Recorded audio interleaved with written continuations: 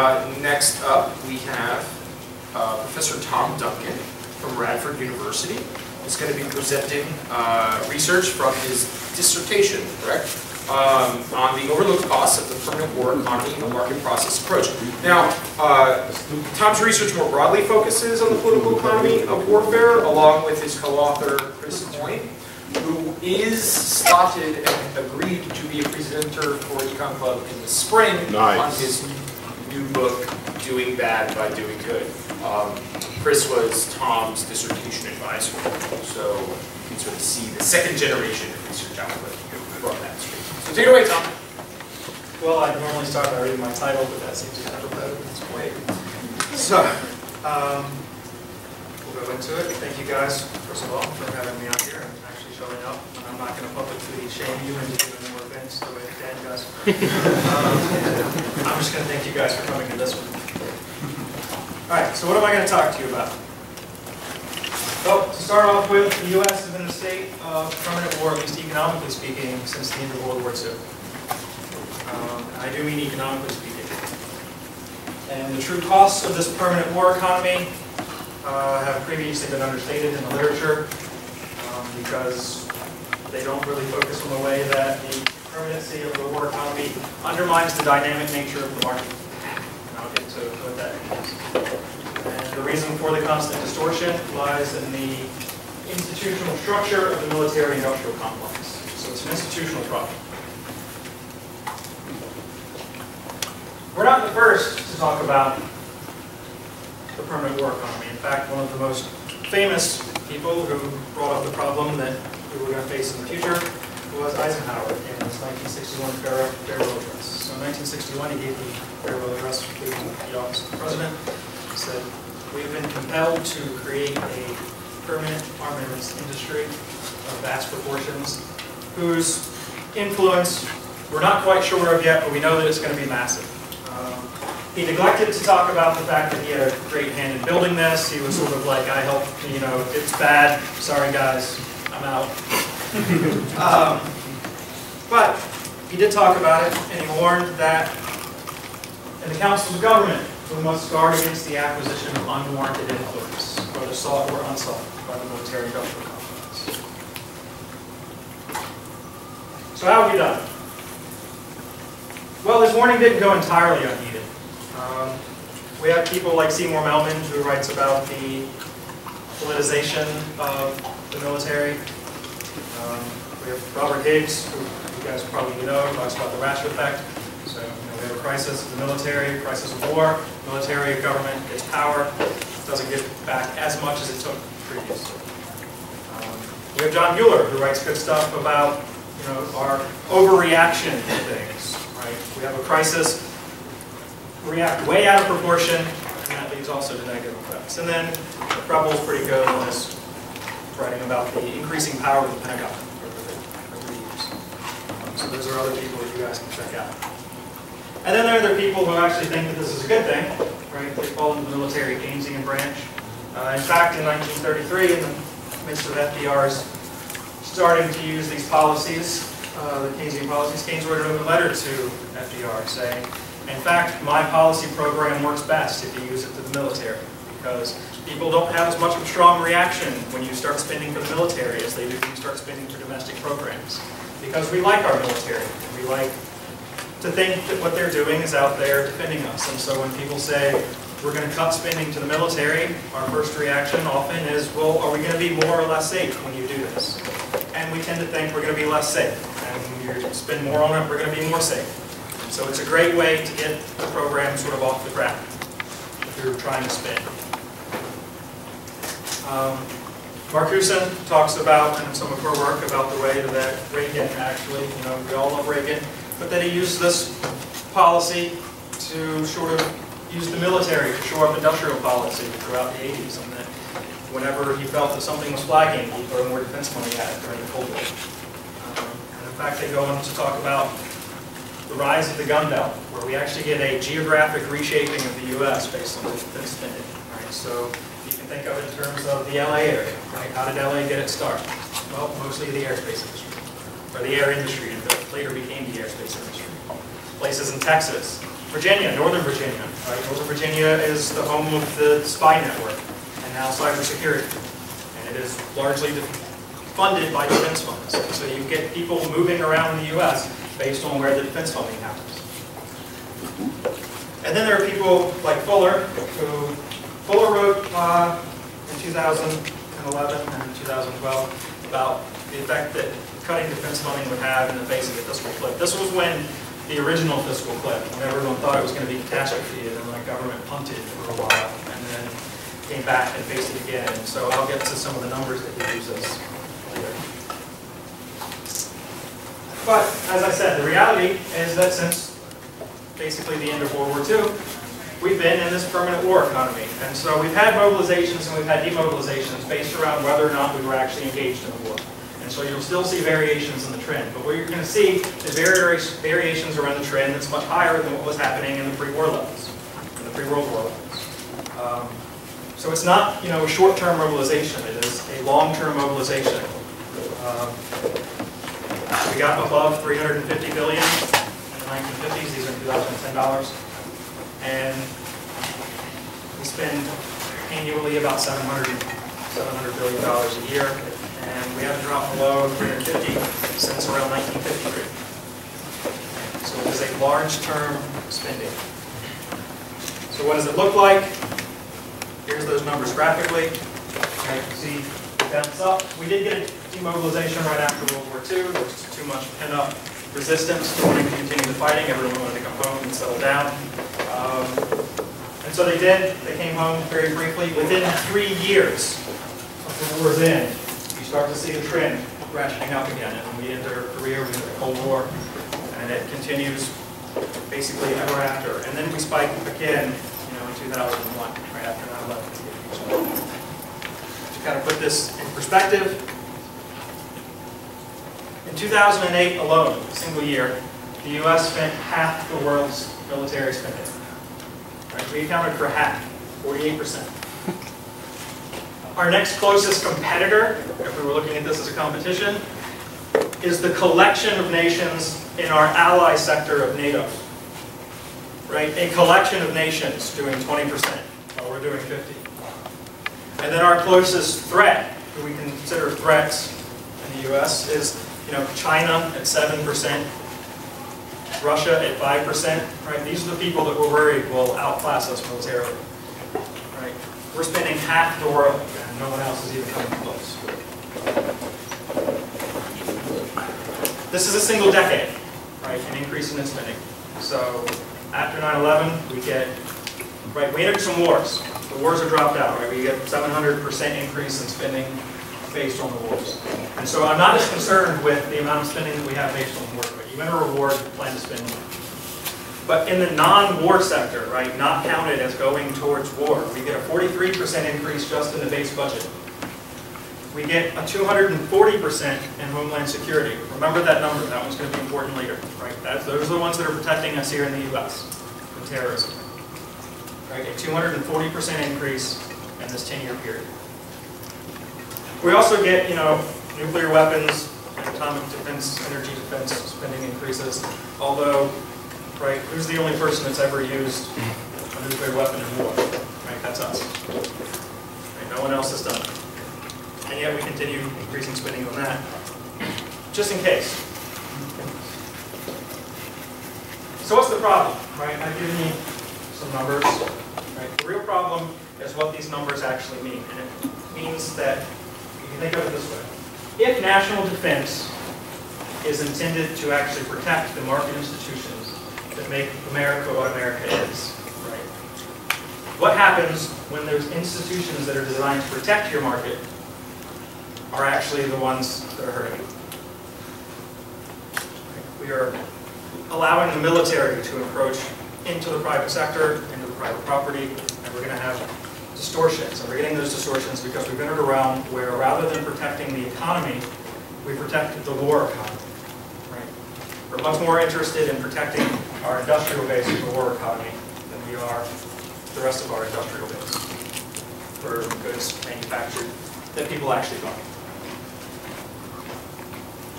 In fact, the definition In 1944. This is 1944 when Oakes coined the term permanent war economy. He was preempting it. And the fact that he saw the institutional changes that were happening during World War II and realized we might never get back out of this. And so when he defined the war economy, he said exists whenever a government's expenditures for war or national defense become a legitimate and significant in-purpose of economic activity. So are we in such a world? How are we doing with our unwarranted influence? This is the M1 Abrams tank. Right? This is just one example of how the military-industrial complex works. For a variety of reasons, the Army has decided that this tank is not really serviceable in the field. One, we don't often fight, or we're not expected to fight, many tank-to-tank combats. It's really good tank-to-tank. It's not really good in a lot of other situations. One of the things it's particularly not good at is bombs underneath it. The bottom of the tank is very weak. So what happens when you throw a sticky bomb on the bottom of it is it becomes a very, very expensive stationary bunker. Right? Where do we usually fight? It also doesn't handle sand very well. Right? So where are all our protected wars to be, and what type of wars are they? They're going to be mostly urban warfare, sandy places where people are throwing bombs at you. And so the Army says, we don't want it. Don't really know what to do with it. In fact, we have 3,000 of these that we're storing in a facility in California. Just taking up space, storage costs for us. We prefer not to have them. So they say no, don't make any more. And Congress says, yes, continue making them. In fact, we will continue making them. We're going to throw money at you and you're going to keep having them. And General Hughes says, no, really, really don't want them. And the Army and Congress again says, you're going to take them, whether or not you want them. There were a whole list of congressmen, about 120 congressmen signed a letter saying you're going to continue doing it. The reasoning for this, the General Dynamics Land Systems Company facility in Lima, Ohio, needs 70 tanks a year in order to stay in business. So what happens if they don't send tanks to the Army? Well, this facility closes. Towever, this facility closes for 3 years because the Army says we want them eventually. We're going to want more in 2017. And that's when we can retool our whole fleet. At least we'll upgrade everything and we'll build some more. So we're just asking you to close it from about 2014 to 2017. And in fact, they crunched the numbers and said it will actually save you $1 billion to close it for 3 years and start back up. And Congress still says, no, you're going to keep buying the tanks. And they're still buying the tanks. Because we need to keep this factory going. Because what happens if the factory closes? The factory closes, the people get out of work, and someone at a congressional seat loses their voting power. This is just a glimpse into the military-industrial complex. But what I don't want you to take away from this is that what I'm trying to argue is that the military should get whatever it asks for. Right? They get a lot of stuff. Right? They're still getting the F-35, which has become the most expensive military program in history. Right? The planes now are around $200 million per plane. It has become so expensive that other nations are backing out of the deal because they can't afford it. And yet we're still making it. Right? Britain has been very hesitant. Canada has started up its own military-industrial complex to avoid paying for the F-35. Right? So the military gets a lot of things. This is just a look at how the system works. And so how does this come about? Right? We get that sort of situation, we get into that sort of situation because of the continuous interplay between Congress, the military, and the industry. Right? We end up in a situation where we have our military-industrial policy, where defense spending is viewed as let's keep people working rather than focusing on the actual national security. And in the case of something like the M1 Abrams tank, what we're actually seeing is that we're cutting, we're keeping jobs at the expense of security, right? Because what happens if we could have spent that money somewhere else on something that actually could have made us safer? We don't get to because we're locked into this lobbying situation. And what happens is the defense becomes, in essence, untouchable. Right? You have an untouchable, necessary, not negotiable. Whenever it's become taboo to want to cut spending in Congress, because someone's always going to be hurt by it. Even in the original build-up to the fiscal cliff, right? They signed a contract with Lockheed Martin to keep the F-35s coming. They said, we're going to take a fiscal hit if the fiscal cliff happens, and what we want to make sure is that we continue this program. And so they got in before it happened so that they were contracted by law in order to keep producing these planes, even though they're really expensive planes. And even though we're not really sure what use they have, because who do we fight plane to plane anymore, which is what these are designed for. Again, we don't really fight for the style. We don't fight people who have the capability of fighting us in the air.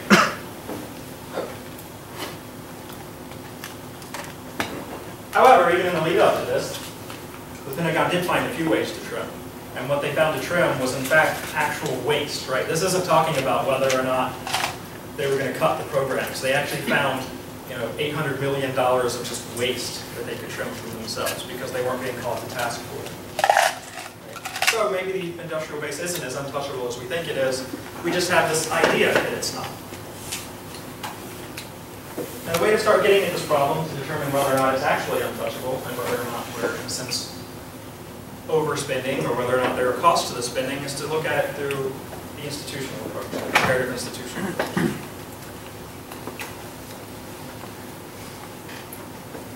And so our two that we're comparing is the market versus the administrative decision-making procedure. How do decisions get made in the market? Right? How do we determine whether or not something is valuable, whether or not something should be created? We sell it. Right? If you sell it and you don't make money on it, then obviously when you start taking losses, you realize it's not valuable and you stop selling it. If you make a profit on it, then it's valuable and you keep selling it. We have consumer demand filtered through the system of profit and loss. In the administrative decision-making, the way that we determine whether or not we're going to buy something is someone just determines whether or not we're going to buy something. You sit down, you make up a budget, whatever that budget might be, and you have a budgetary price that you're willing to spend on something, and then you spend it. And so you get administrative preferences that are filtered through systems of political clout and rent-seeking, right, rather than the actual feedback mechanisms of profit and loss. So what happens when I spend too much of my budget on something, as long as it's accounted for in the budget? How do I know whether or not I'm spending correctly? In defense, the question is, what is the production function of defense? How much defense do we need? How do we determine how much defense we need? Right? In a market setting, it's how much people are willing to pay for it. In the administrative setting, it's much different than that. It's what military and congressional leaders negotiate on and determine the appropriate level of defense. And what is their incentive in this? Right? We moved away from sort of a price system. We did this emerging through World War II, and that's why we get the change. During World War II, we moved to a much more centralized defense initiative.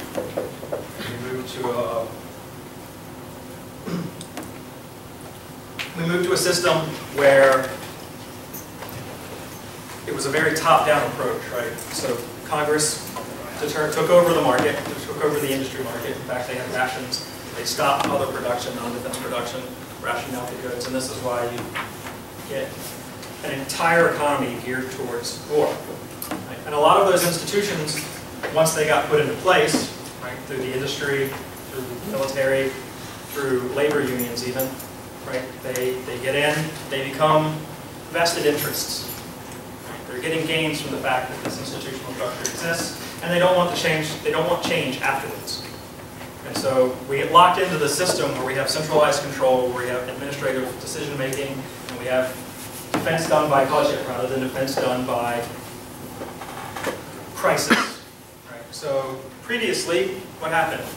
We'd go to war, war would break out, we'd re-gear, we'd start producing military items. At the end of the war, government releases most of the control. It goes back to private production. Everything gets produced. After World War II, once these interests had gotten in, they decided not to release this time.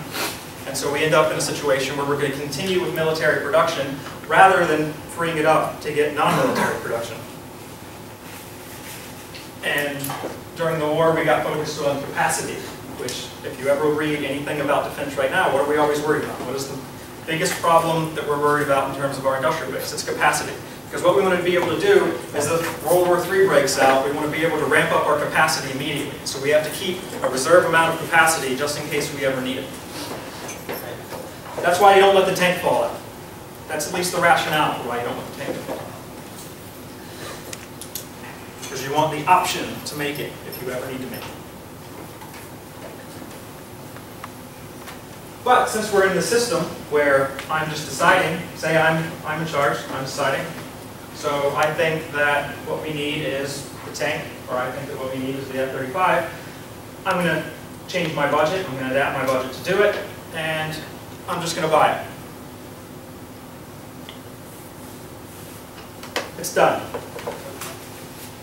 How do I know whether or not I've made the right decision? I can't have the recourse to laws, right? Because the people whose money it is that's spending aren't the people that are actually paying for it at the time of purchase. Because the way that our military structure is set up is people get taxed, tax money goes into the budget then determines, the people in charge of the budget can determine how much we're going to spend on the military. And so you, who are actually consumers of military, because you are the ones who want to be safe, right? How much safety do you want? Right? There's a measure of how much safety you want. Right? And the way that we could get at this under a market setting would be how much are you willing to pay for it. But in the way that we've now designed our system, you guys don't have that sort of feedback mechanism. What's your feedback mechanism now? The feedback mechanism that you have right now for telling Congress how much defense you want is a voting mechanism. The problem with the vote is it's not a clean signal in the way that buying or not buying a product is a clean signal. So you can think of our last presidential election.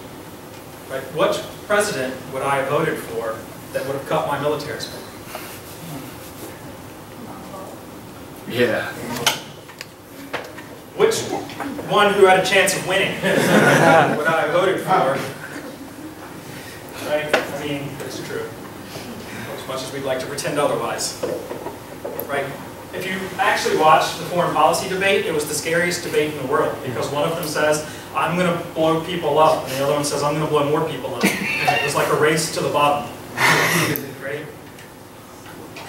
And even if one of them had said, you know, what I want to do is I want to cut defense spending. When I cast my vote in the voting booth, how do they know that's what I'm voting for? Because the way that we do voting right now is you're buying an entire package. You're buying a candidate. And with that candidate comes every policy that he wants. So am I voting for his domestic policy? Am I voting for his foreign policy?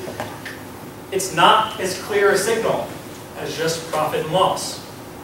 So my information is squishier in a way. There's a lot that they don't get to know about us, and so there's a lot of wiggle room in defense spending. Right? So at some level, they could spend so much that everyone decides we don't want to spend it. But at the margin, right, they don't know how much they should be spending.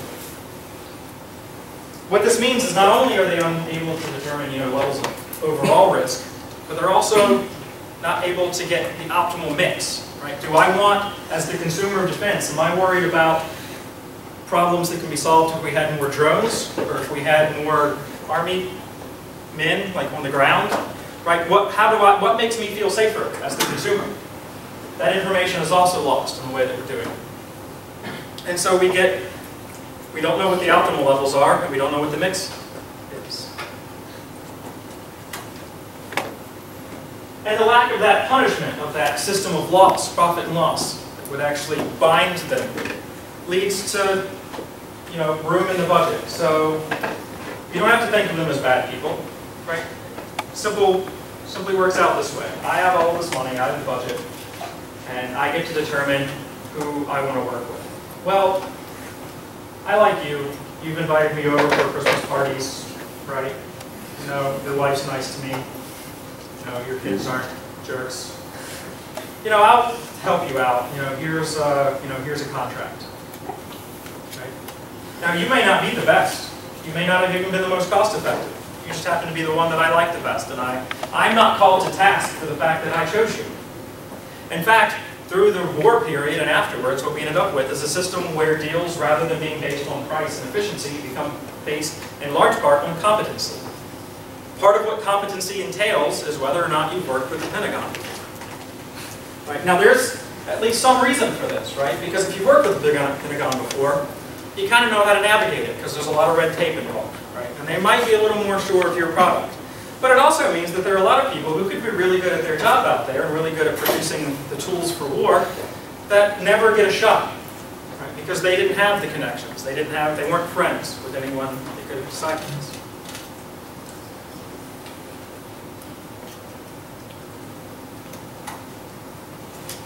And I don't want to imply that there are no prices, right?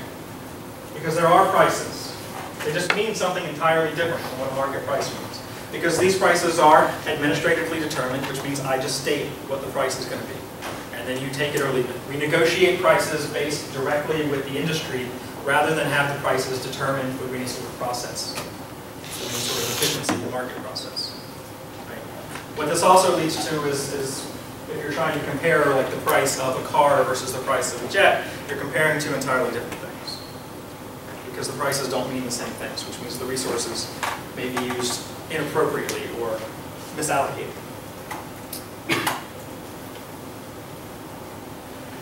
But what I've given you so far is reason to think that we don't know what the optimal amount of defense is. That doesn't mean that it's too high. That just means that we don't know what it is. Right? So it could be too low, it could be too high. We don't really know. So why should we suspect that the amount that we're spending on defense is too high? You guys remember that number from before, from the Homeland Security? 240%? 240% to protect us against terrorist threats. Something you might not be aware of is that there is actually a terrorism risk insurance market. Right? Big buildings buy insurance against terrorism. Like Sears Tower, or something like that, will buy insurance. This is a private insurance market, and so they're operating based on the probabilities of whether or not there's an attack. Now there was a brief spike in the probabilities right after 9/11, and then they settled back down to zero, near zero. There is almost a zero probability of a large-scale terrorist attack. And yet, with our probability settling back down to zero, we have a 240% spike in our Homeland Security spending. Now, some of that's going to be captured, right? Because the more that I spend on Homeland Security, the more that I lower the probability. But to think that we were 240% short seems like a pretty large gap. And so when they're having a reactionary, they have a huge reaction, goes back to the Mueller overflow, they have a huge reaction to the fact that there was a big event, and it was a big, terrible event, right? But it was also accounted for in the original probability. There was a probability that there would be some large event. That's why the insurance market existed. And now we've settled back down to the same probability that that might happen. But yet our behavior has been adjusted in the fact that we're spending much larger quantities of defense year to year.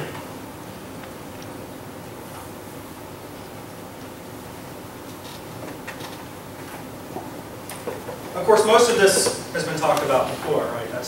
Nothing I've said so far is really all of that unique. I've cited other studies to do it. So the question then is, what's really the flaw with the fact that we're doing this, right? Aren't we safer? Aren't we willing to give up something for our safety? The answer is yes, whatever we're willing to pay for. But if we're overspending, and we're overspending permanently, permanency is what matters. And how does that undermine the market vibrancy? So I started with the M1 Abrams tank. The example that I gave you was from 2012. They had that same argument in 2011. They had that same argument in 2013. In fact, they just gave them $840 million above the budget that the Army asked for in order to continue making this tank in their 2013 budget. This is in a time of budgetary crisis, by the way, that we're willing to overspend just to keep our factories going. And it is every year that we have the same debates. In the F-35 fighter, every year we have the same debates over whether or not it should be produced, what's our job loss going to be. In fact, the F-35 has become so popular that they had an F-22 program that they did actually cancel. One of the problems with the F-22 program was in the oxygen tank, so they had fighters flying it that would then just suffocate. And so they thought this was probably a bad idea. And so they decided that, again, that one too they thought was redundant. So they said, you know, we're going to close it down. The way that they closed it down was that the Pentagon went to Lockheed and said, we're going to close this one program, but we're going to buy a substantially larger portion of this more expensive plane so that we can cut this one program. Right? They have to trade. That's how the system works.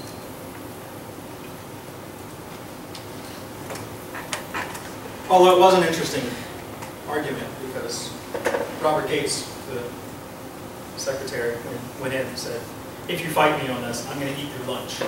That was literally what he told Lockheed Martin. He said, if you fight me on this, we'll cancel all of your programs. That's probably a bluff, but it's a pretty powerful one for a company like Lockheed Martin. But what happens with this permanency? Right, what happens if we're continuously overspending? What you end up with is a situation where your economy starts to diverge from what would have otherwise been the efficient path. Right? It's a story of opportunity costs. Right? I can't overspend on something without underspending in another area. Right? Resources are scarce, which means whenever I'm building more military equipment, I have moved my economy towards a more militaristic path, which means I've moved it further away from the non-militaristic path. So you end up with an economy. You can think of it as a line down here where we would have been efficient and we've been spending for the optimal amount of defense. Well, now we're spending up here on more defense. And so we're moving away. We moved away, we're on an entirely different line. I don't know, it might be too dated, but you can think of, you know, Back to the Future, right?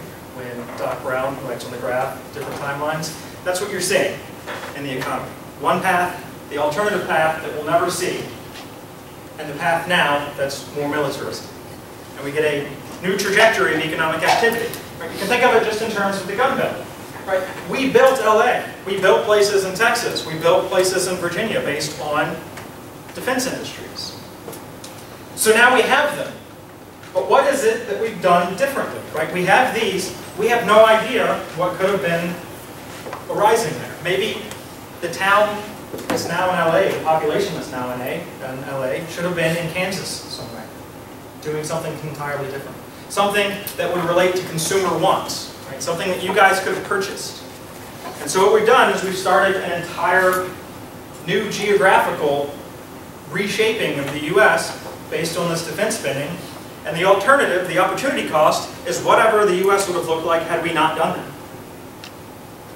Right? And there is a cost to that.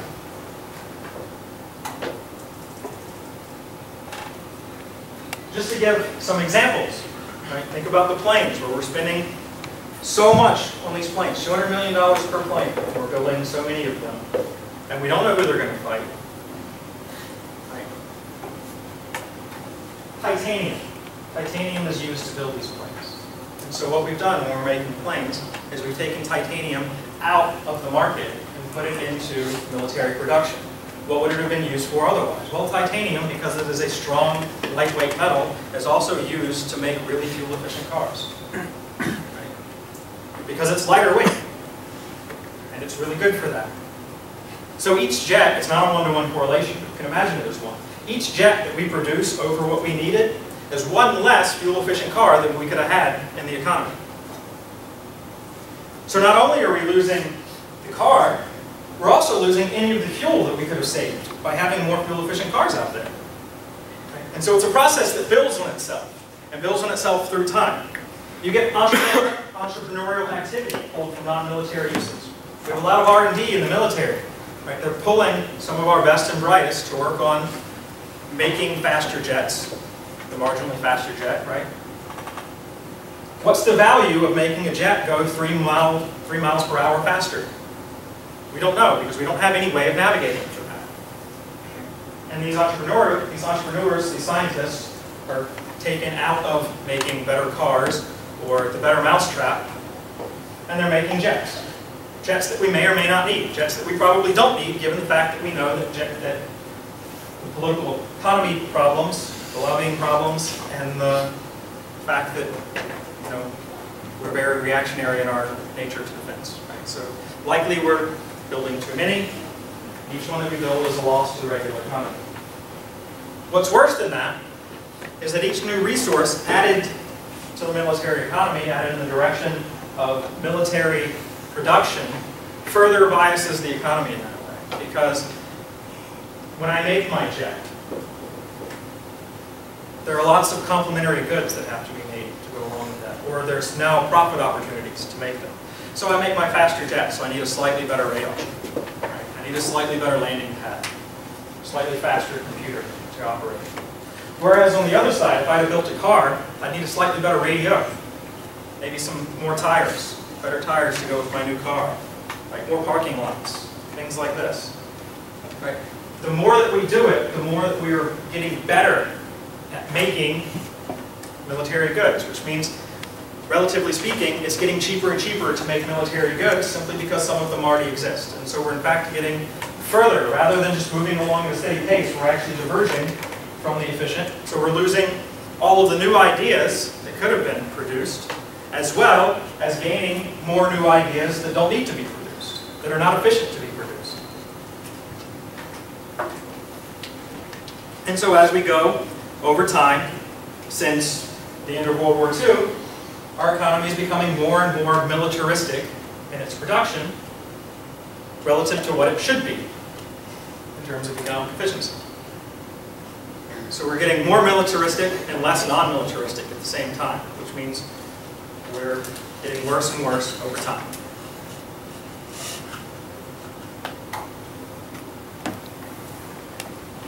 These are the numbers from Fuller's article when he was looking at the fiscal cliff.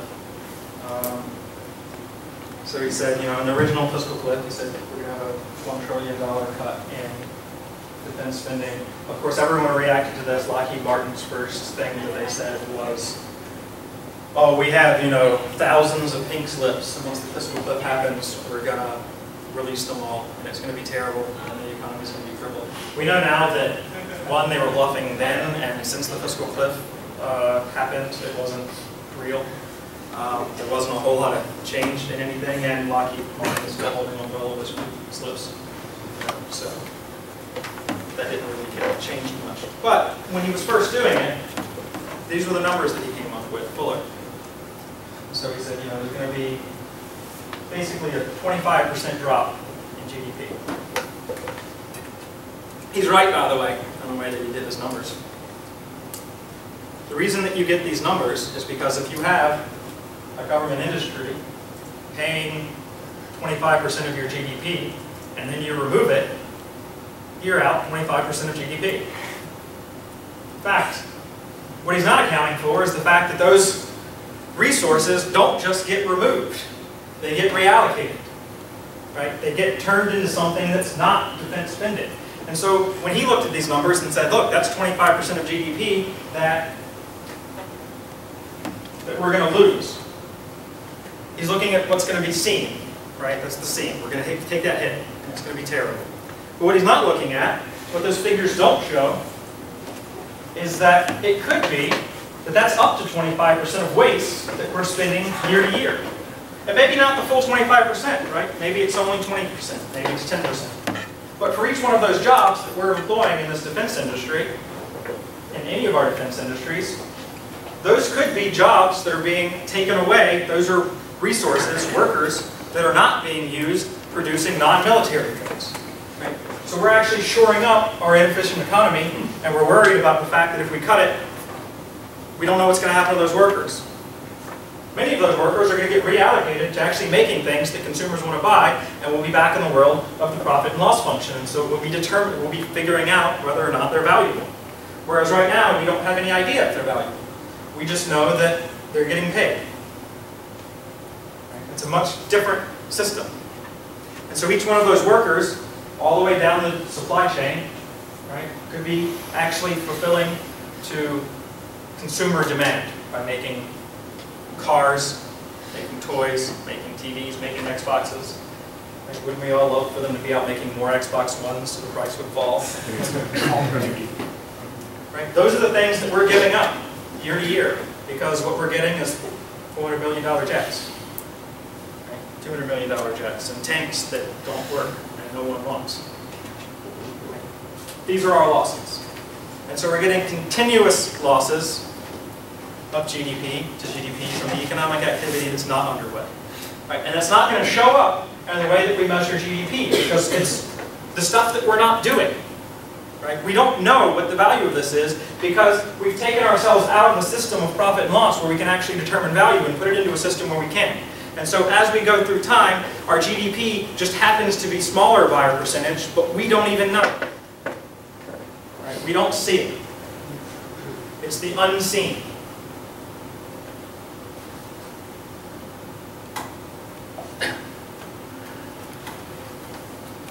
Some of the implications of this. The permanent war economy has been inherently distorted. Year to year, we get worse and worse. And in the literature, we don't account for it. Most of the literature looks, in terms of war spending, as even Higgs. When Higgs looks at it, he looks at it during the mobilization and demobilization period.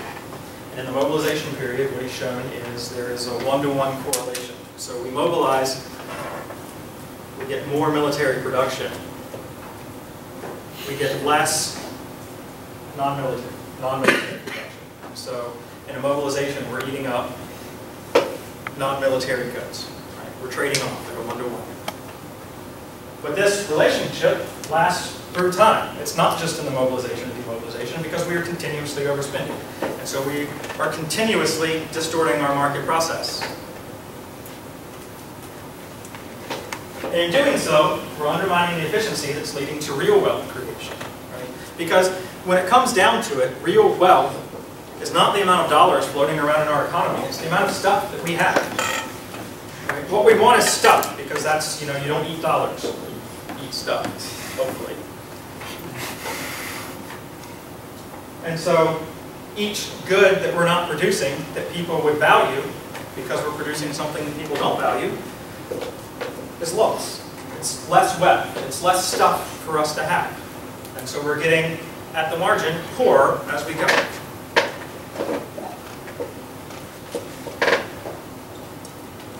This also has military implications because given the fact that we don't get to determine what makes us safer, how much is going to make us safer, and what types of production will make us safer, we also lose the plan for we lose the ability to plan for the strategic defense of the U.S. Right? We don't know whether or not people would be happier with the drones, or with jets, or with tanks. Right? We don't have that information. And favors and jobs take precedence over actual security.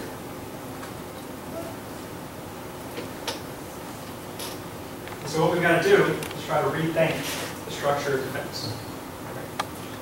How do we try to remain secure from both the external threats of people that might want to invade us and the internal threats of the government that, while trying to save us, is actually eroding us? Right? It's actually making us poor by the very thing that they're trying to do to make us better, to make us safer. So what we're going to have to try to figure out is a fundamental institutional reform where we disentangle industry and Congress and the military, and we try to get back closer to a system of actual prices and profit and loss, a system that allows us to actually calculate the value of the products that they're putting in. Now the question, of course, is how do we do that? And that's really hard. And I don't think that we have a really great solution for how you actually get institutional change.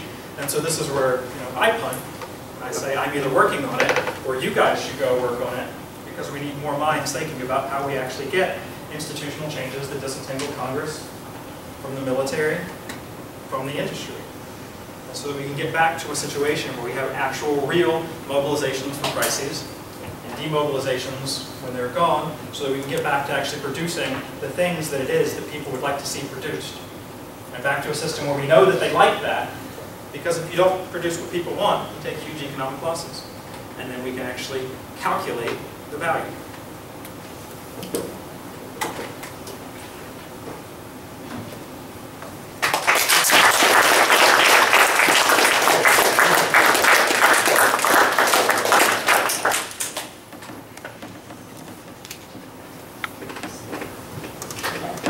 I have a question about the insurance markets for terrorist attacks.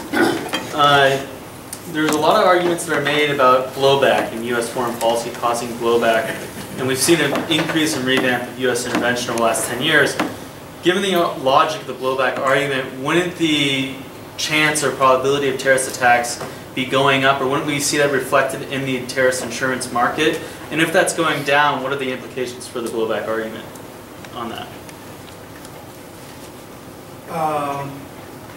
So it's just, it actually hasn't been changed that much, right? So yeah, I mean, at the margin, if the actual probability that there's going to be a terrorist attack is rising, then the probability is rising, and so you're going to get higher insurance premiums, et cetera, et cetera. So Mueller and Stewart are the ones, it's a 2011 book that they have where they run calculations on this and just show that it's not really changing that much. And so maybe that does have implications for blowback, although, I mean, some of the blowback is whether or not they're going to attack the U.S. or they're going to attack, our troops abroad, like our embassies and places like that, right? If they have easy access to those, then those are really going to be hit, and those really aren't going to be affected by the terrorist insurance market for the Sears Tower or anything. So it depends on where the violence is going to be going. So the terrorist insurance market just focuses on property retail in the United States. The one they look at does. Yes. Okay. Yeah. So since there's no effective insurance market for U.S. embassies abroad, then wouldn't using the terrorist insurance market underestimate the amount of money we should be spending on anti-terrorist activity? It could. So yeah, there could be some underestimation. And so some of that, like I said, is going to get eaten up in the fact that we're suppressing, that you are going to be suppressing some risk of terrorism. It's the fact of the enormity of the gap that is. So yeah, some of it's going to need back. Although, like the Homeland Security spending, the 240% that I showed is for Homeland Security spending. So that spending, they're not using that really to protect those bases either. Unless it was on data collection, right? Trying to pinpoint intercept intelligence. Yeah, that's a good point.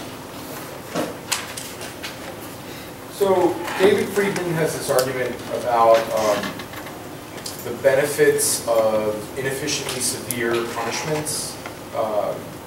That we should just hang people if they steal a pack of gum because the deterrent effect will be so large that no one will ever do it. Similar to Walter Williams' cheating policies that he not only fails you, he fails the people who sit next to you.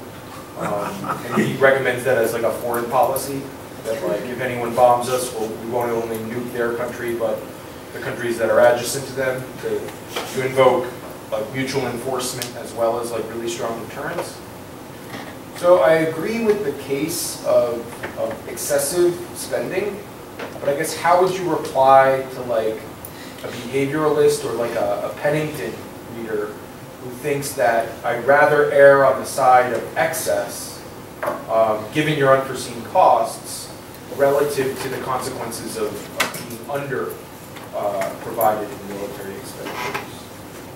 Right? So the missing comparison is what underinvestment in the military would look like. Yeah, well, underinvestment is going to be inefficient. I mean, as inefficient as overinvestment. Why would we expect equality between those two? No, I mean if it's to the same degree. Okay.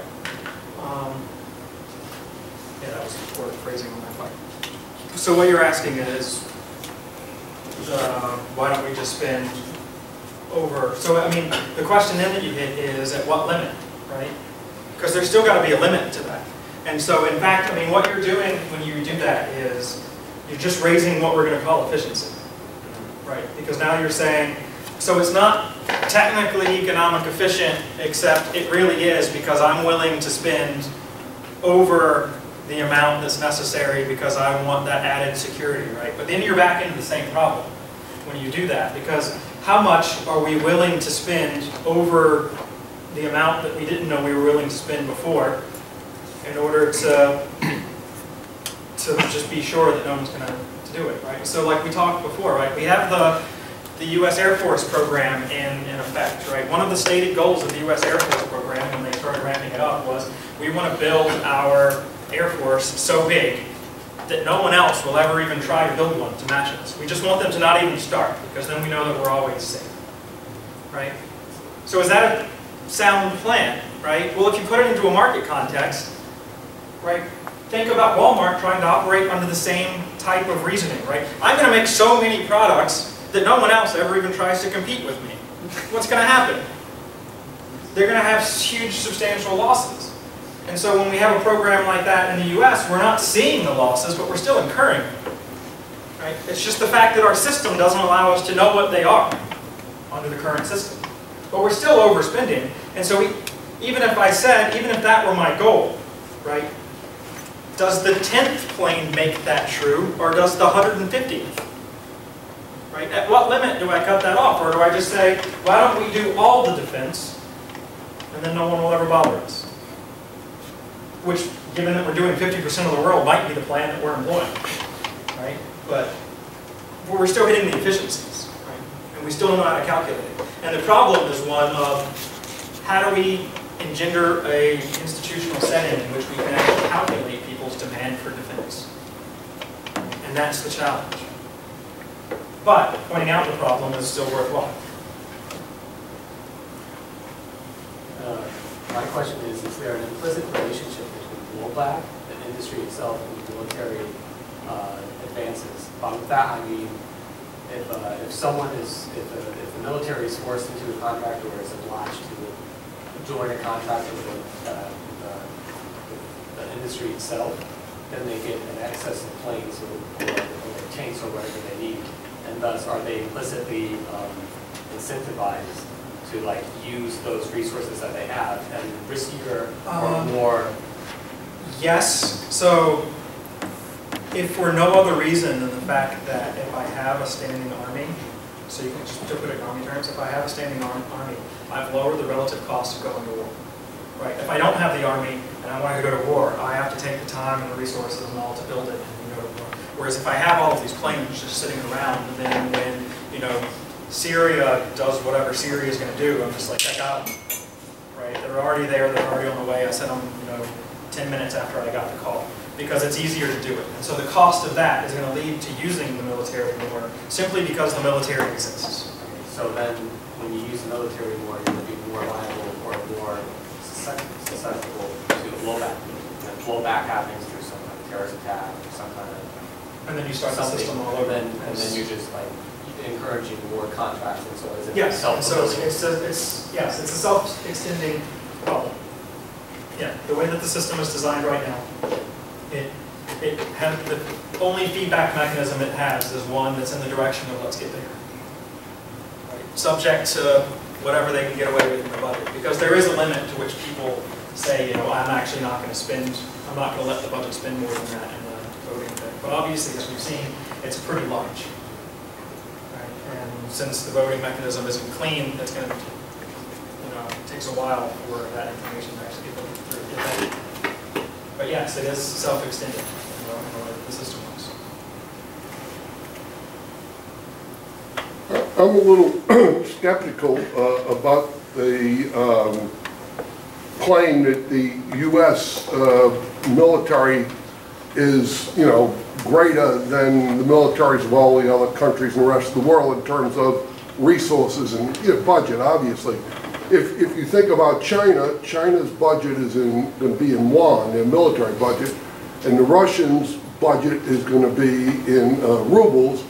And so one big issue there is, if you're going to compare everything in dollar terms, what exchange rate is the appropriate one for converting China's yuan-denominated military budget into dollars, similarly for, but not just for Russia, for all the other countries, Britain, all the Euro countries and so forth. But the other thing is that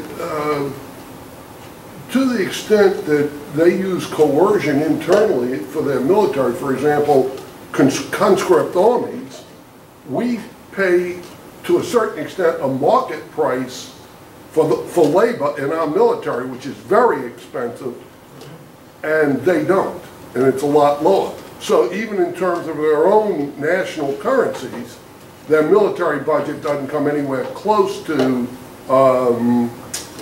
you know, stating the true cost.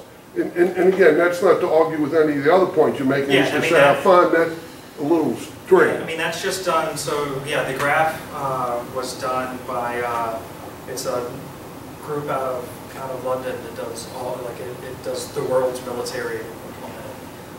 And yeah, it's just done, that graph for the 2008 is just done by spending, like dollar budget spending. Yeah, but again, you run into the question of the exchange rate. Do you know what sort of exchange rate they're doing? Are they trying to use some sort of market rate, or purchasing power parity rate? Yeah, I don't know what they used in order to get that graph, in order to get the percentages. So yeah, so the estimation could be, you know, so we do spend a lot, and so even if the estimation drops to where we're doing, you know, 35%, they still might, you know, they still may or may not be anywhere close to that. Who cares? I mean, so you raise China up to 14%, and we're still at, you know, like 35 to 40% or whatever. Right? So, I mean, so yeah, I don't know what it's going to look like when we do that. Even, I guess, even assuming that the graph and then the data is perfectly, well, are perfect and take everything into consideration, I wonder if there's any information on sort of the efficiency of those dollars, the efficiency of, I mean, if that was in 2008, in 2008 we were spending almost half or United States military spending represented half of the world's military spending. Could we take on the rest of the other half of the world? Could we, you know, how? I mean, I guess it's hypothetical because I don't even know what you would call that kind of information. But it'd be interesting to see if there's any country with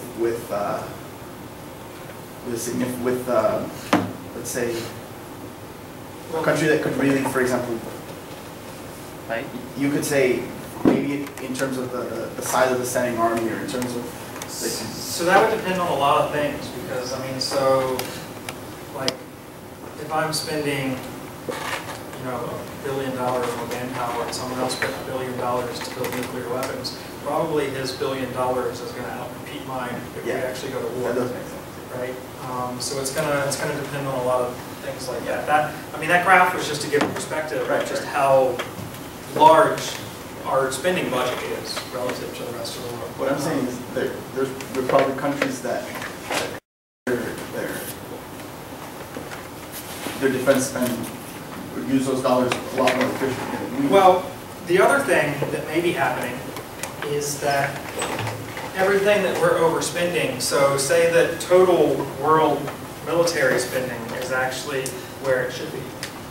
We're just bearing most of the cost of it, right? So we're, you know, that may or may not be true, but say that what we're doing is actually our spending is subsidizing Britain. So Britain doesn't have to have as large of an army because they don't have to spend as much because we do, right? But that still doesn't get us back to the question about whether or not the people, us, who are consuming them, would actually be willing to pay to defend Britain in the way that we're doing it. Right. Now, what you could say, and what you might be able to do to even get back to even a more, and so that's theoretical, I haven't thought through it enough to know whether or not it would work, but to get back to at least something of a market price would be to just have countries like Britain, who we're subsidizing, just pay our government for whatever defense we're subsidizing, like however much they're, and so that's going to, what they're willing to pay is still going to be subject to the same problem of, like, they're not getting the right feedback from the people how much the people are willing to pay, but at least we'd be back into some sort of a market context for how much the U.S. pays. Right? So there are a lot of problems with that too, but at least we'd have some kind of a market. Right? And anything we get back to try to get more closer to a price is likely going to be for the better. One of the things that this makes me think with your example of the Abrams tank and the F-35s is kind of a blot to creative destruction, the concept of Schumpeter. And if you kind of look at the historical evolution of war, it goes something like an oversimplification from fist to sword to gun to nuclear weapon. And it appears that this is kind of a, you know, the horse and buggy, they're making the horse and buggy a lot better, whereas instead of focusing on going towards the car, which is the next level. I wonder if you have any information if there is tension with the research and development of new technologies that are like new military technologies, something that goes beyond weapons or guns, you know, like EMP technologies that could take out computer systems. You don't hear much about those. Instead, you hear a lot about tanks and guns and stuff like that. Part of that is because, and in doing the research, we really find out they really don't like you to know what they're making. Right. Like lots of times in this, you end up with this is restricted by NSA, right? Like on the website, and then you're afraid they're going to come back at you in the middle of the night. But so yeah, you're not really sure. But there is a weird thing that we do in our R&D in the military, which is we like, again, back to the capacity. We like the capacity to build really nice weapons, even if we never put them into production. And so we pay a lot for just the research and development thing, which, you know, if you know much about how budgeting goes in, it actually ends up where they profit really well because they're profiting to think of the really good ideas, whereas the payout to those ideas is when you actually put them in production. And so what they're getting in the R&D is actually these like super normal profits for thinking up these great ideas that never get put in. But we like that they're around, and so we're actually paying them a lot just to have the R&D, even though we don't want the factories to close, and the factories would have to be retooled, or we have to build new factories somewhere else just to make them, and so we don't do it, right? Unless we find another use for them. And so yeah, you get a weird tension in the fact that they have really great ideas, you know, great for them, that never go into production, and we keep our other factories alive, because you don't want to build another factory somewhere else if it means closing one down, because you're still going to get the voting loss. All right. I had a few miscellaneous comments. First, your diagram about the various countries and their expenditures. You forget all about the Martian threat. But that's good. Krugman told us it was good. We're waiting for them. The Venusians are really vicious, so we have to arm. Another miscellaneous point is we now have the shutdown of the government, and the Republicans have made one exception. Military. The military gets paid. They also pushed through about 94 contracts the day before the shutdown. Which, to give you an estimate, on like the first day of like the contract month of September or whatever, they did 5. Yeah. So yeah, they're keeping them going. Right. So military number one. The other point was interesting. Well, you don't want to lose your military in the middle of a government shutdown. I mean, God forbid. The other thing is, I'm not sure I heard you exactly, but I thought you said something to the effect of the closer we get to a price, the better. Maybe. Which brings up a whole bunch of interesting thoughts. First, you know, there's the normative versus the positive, better or not. It also brings to my mind the debate over the draft during the Vietnam War, when Milton Friedman was a big fan of the volunteer military. And part of it was for freedom, but another part of it was to make the U.S. military more efficient in Vietnam. And if you thought that the U.S. Side of the Vietnam War was the unjust side, what you would want, paradoxically, is not to have it more efficient, but to have it more inefficient. Which doesn't mean that the libertarian comes out in favor of the draft, God forbid, but doesn't come out in favor of getting rid of the draft in order to make the U.S. military more efficient. So it's sort of a complicated... Yes, complicated is right, yeah. And so it's the same thing with the military, right? You don't want... If you don't... So my thing is in terms of we actually would like to have the defense, right? And so it's a question of how do we get it and how do we determine whether or not we want it. But if your goal is something different, which is, I want no defense, you're going to get a different analysis than the one that I gave. You're going to get, this is great because we're going to end up in default sometime and we're going to be really poor and it's going to be really crappy, but eventually we're going to collapse and it's going to be great. But that's a totally different goal and a different analysis that I'm trying to just, our analysis was just, given that this is what they've stated that they want, they're not getting it. Fair enough. The other thought I had was there was a very interesting debate during the time that Ron Paul was running among the lefties. And they all had impeccable lefty Marxist credentials. And half of them they all agreed that if Ron Paul got in, grandma would have to sell herself in order to be fed. And, we get rid of welfare and this would be horrible. But and they all agreed that he would pull out all the troops. And half of them said, therefore we have to vote for Ron Paul and hold our noses over the welfare. And the other half said, the very opposite. It's a very interesting debate. I'm not sure if you're into that, but one of the things you might look at would be that debate on the part of the lefties over the Ron Paul, let's pull back the troops and let's have free enterprise. Yeah, actually, like Melman is straight up Marxist, but he's very good at his military analysis, and in fact, he steps into like the capitalist mindset to figure out what's wrong with the problem and how we're doing that. And a lot of the people who, so aside from this one, another chapter of my dissertation was on sort of the origins of how we got into the permanent war economy to start with, like how the interest groups arose. And so it's a counterclaim to that of there were lots of Marxists at first, like in the Depression and left-sided people who said, we need the military, we have to keep it going because it's the only way that we're going to keep from going back into the Depression. Right? And so that claim was sort of disproven when we did have our drop, and then GDP actually took off when we demobilized after the war. But they stuck with that, and in fact, you can see them and people on the right getting together, the people who were benefiting from the military getting together and saying, what we have to do is find a new enemy afterwards. And of course, who were they looking at? They were looking at Russia already during World War II. They said, we're going to have to do it later, and it's going to be, and so I don't want to be too disingenuous, but some of them were literally like, this is how we're going to keep our gravy train going. Right? Not everyone. Some people thought they're a legitimate threat. Right? But that's sort of the literature. And then it's only after a certain point when they realize, like when Melman comes along and realizes, so even if that were true, because he believes it's true that we needed military, that the war solved the Great Depression, which if you read like Higgs and others, right, that they sort of debunked that too. But he said, that's true.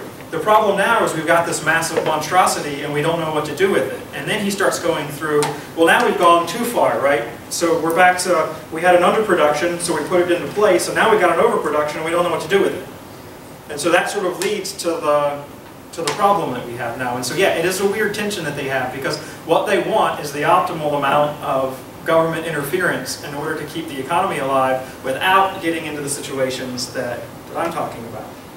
Right? And so it is a weird tension that they have, even in terms of just talking about the military.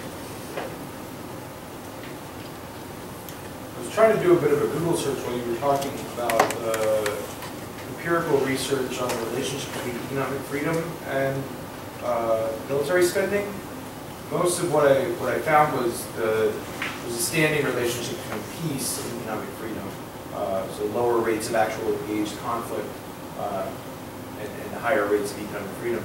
And I guess there's some endogeneity issues because the spending is obviously calculated as a decline in economic freedom just in terms of percentage and size of the government. And so when we go to war, and even around a higher level, we're still mobilizing. So when we go to war, sure, even versus not war, we're still higher. But I guess that would be like the ultimate test and vindication of Higgs's thesis, that if we had a subsequent decline in economic freedom as a consequence to previous rounds of increased military spending, it would really be like a tremendous feather in the cap of your argument about signing the magnitude of the overinvestment and the unseen consequences, because at that point you're really cutting off your nose to spite your face. Like the entire notion of security sort of goes up over that.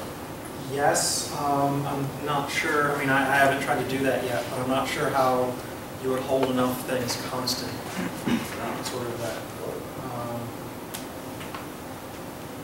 Like, because if general spending also is increasing over time, even if it's at a different rate than your military spending. You have to like look at the subcategories, right? Yeah. Like if you took out a sub-index of like financial regulation or foreign direct investment or some of those that are or property rate stability, the sort of major factors, and then you just like what Claudia does, right? Like, focusing on them. That could be fun. Could be. Yeah, I haven't tried to do that yet. In fact, my next project is mapping the revolving door in the military industrial complex. Cool. That's what I'm doing next, is just showing the fact that when you retire from the military, you end up working for an industry as a lobbyist. And if you retire from Congress, you end up working in the industry as a lobbyist. And it's like there is no, and then like after a little while as a lobbyist, you get reelected to Congress, and then you're back in, and then who gets your benefit, right? And so there's like this continuous cycling through. There are people who have made an entire career, like lots of people who've made an entire career just being a military guy, right? And not necessarily being in the military the whole time. There seems to be a pretty established history of our research and development trickling out to other countries. Like a lot of our military technology, we end up either defacing our guns in conflicts, or things like EMPs. Most of us are kind of aware of what EMP is by this point, even though there's sort of an idea to keep it secret. So my question is, since there's such a tremendous, it's so much more costly to be the ones to develop this than to buy it once it's already on the market or once it's already used, sort of buy it second, like through black market channels.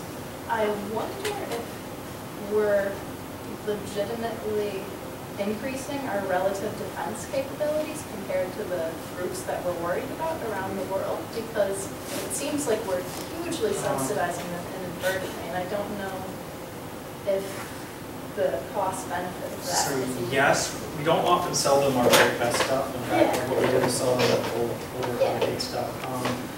Yeah, but every time you sell to them, yeah, you're reinforcing the fact that you need to be that much faster on your R&D actually. And so you're back into that sort of feedback loop, whereas I'm going to give you my jet, because I got to have a jet that can combat my last jet, right? And so yeah, you do end up in another weird situation like that.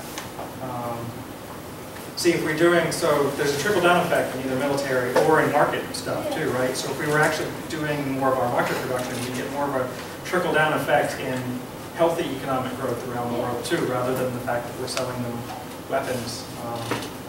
And there's actually research going on by Abigail Hall, is a GMU graduate student right now, where she's doing all of the sales of weapons and what that means. So I would look her up. I'm not sure whether or not that paper has been released as a working paper yet or not. And it may or may not be published. She writes really fast. She does. She cranks them out. But she works with Chris there now, so she's working in the same vein. So she's got a paper there, and her and Chris also have a paper on how the drone industry is sort of a reintroduction of the things that I talked about, where the drone industry is largely lobby-driven. And so they have work out on that too.